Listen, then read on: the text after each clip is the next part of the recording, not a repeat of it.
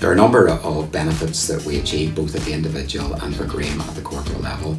For many of our employees, this challenge was life-changing, and in a survey that we conducted after the challenge itself, 99% of employees said they were going to continue with their healthy lifestyle. For Graham, 90% of employees said that they felt more motivated, more productive and more valued by the organisation during the challenge, and we know that's going to translate into higher retention rates and lower absenteeism. What really struck me was the huge impact it had on staff engagement, teamwork, team morale, and just the communication. Having something to talk about with people whom you've never interacted with before across the business. That was really, really rewarding to see.